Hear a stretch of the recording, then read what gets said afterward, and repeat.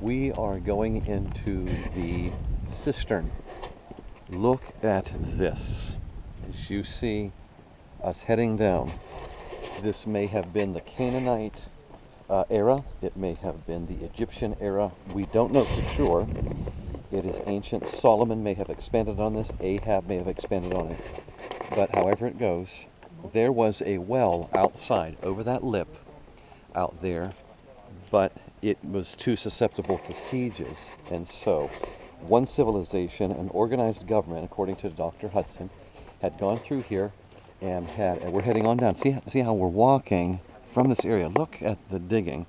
Went down there and it gave you an entrance into a secret doorways and tunnels to get that water so they could go in and out and take care of it.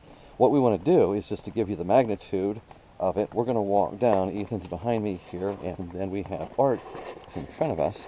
We're going to walk down here and just keep going and let you take a look at the depth of it so you get the idea of the magnificence. We are in Megiddo, as you might remember, and we are heading down into the area that is the cistern down here.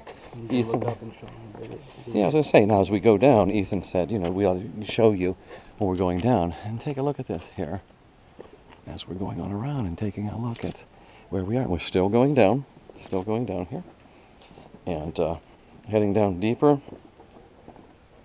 Such a fantastic thing. They made it so it's accessible for us to be able to go down in here. And now, Ethan, the light will pick up good enough in here, you think, as we go down? Great. And so, as we're going down, you'll see the undressed stones that are taking these things. We're going to go way down here. Ethan and I are going to get a rock from down here, the oldest civilization. We're going to bring it back to the classroom. So, if you are joining us, we are the classroom travelers, and we are teaching the various lessons here in our program as we're going through the Holy Land. We are in Megiddo once again. This is totally man-made. This entire place that we're walking on is totally man-made through the years. It is just absolutely fantastic when you see the work over 25, could be 25 civilizations. And I'm going to lean over here without dropping this thing and give you an idea as we go down. All of this was dug down. Each of these layers were picked out by hand. I'm rubbing my hand across the work of a workman from thousands of years back. Everything, it just amazes you when you think about this, how this was done. And we're continuing on down, and we're all being extra careful because of this. And you can already feel, right at this level, you can feel it getting cool. Now up there, I would say, would somebody say it was at least 90 up there, and as we're going down here right now, oh, it's getting very comfortable. Now I'm going to look up. You're going to see, and we're not even anywhere near to the bottom yet, but you're getting an idea of how far down they dug all these civilizations and such here. Heading on down.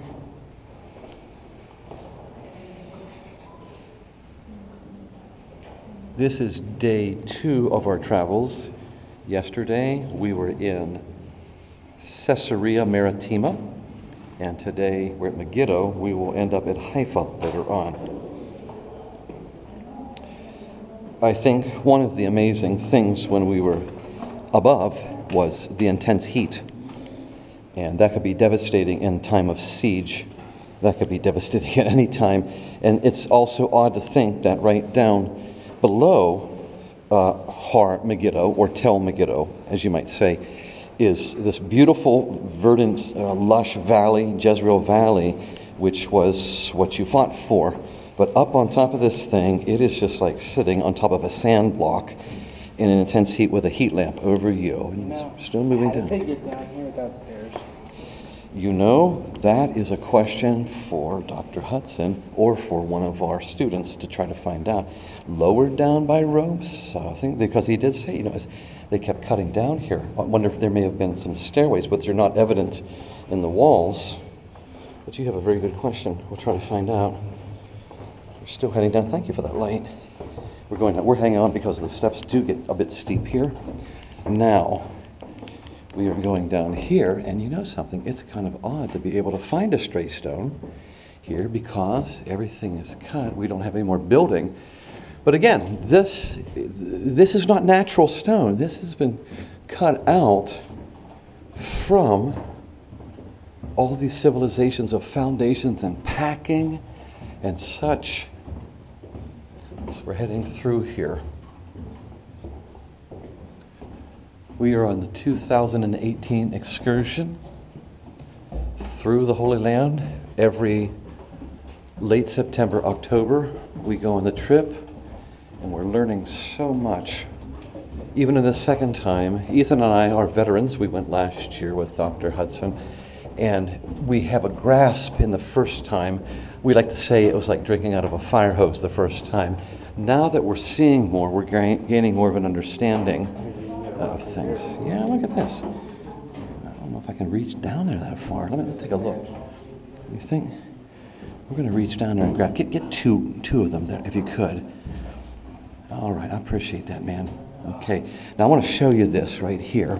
I've got two rocks, and you've got one over chipped over here from that. We'll show that when we get up to the light here. Thank you very much, Ethan. And how many laborers who did this by forced labor, as it said in 1 Kings under Solomon, who did this as a volunteer, who were soldiers? We don't know. We really don't know. Some sign up there giving us directions, and you'll see. Now, down here, I don't know if the camera's going to show it clearly enough, but it is wet, it's muddy. The rock that I'm holding is moist on here. Well, you know, as a matter of fact, as I look, there is water here. I don't know if we can... You see it, and we've got some water coming out here from a spring that's outside.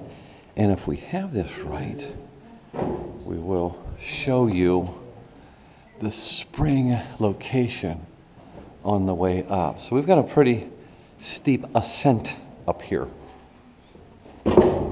Turning back around. Now, Art just about fell, and I see, thank you, Art, because I would have gone over that too.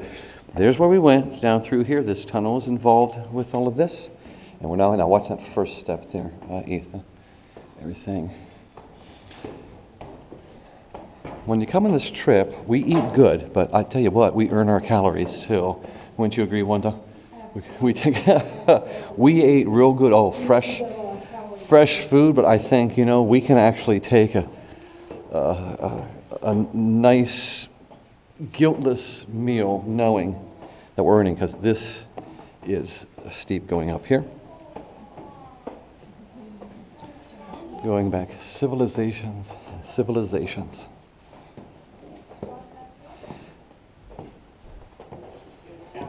Now, take a look at Ethan coming up here, how far down we went. Oh, this is a good calf workout. All of that built on foundation upon foundation as we go up through here. Heading on up.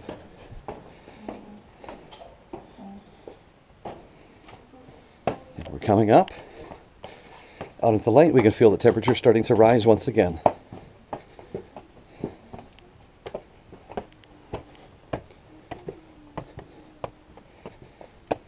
And here we go. We're up, and the heat just hit us. And there is your entrance. The digging down. There's Ethan. Here is our exit out here. Had to wind you a little bit. Sky's gorgeous blue though. Beautiful dry weather. And we come out here, and I believe this will finish our tour at Megiddo. And we want to thank you for watching this part of our Classroom Traveler series. And we will talk with you as we move on. I think later on today will be Haifa. Dinner tonight's a surprise. I'm trying to remember where we're going, but we will keep you informed. All right? Take care.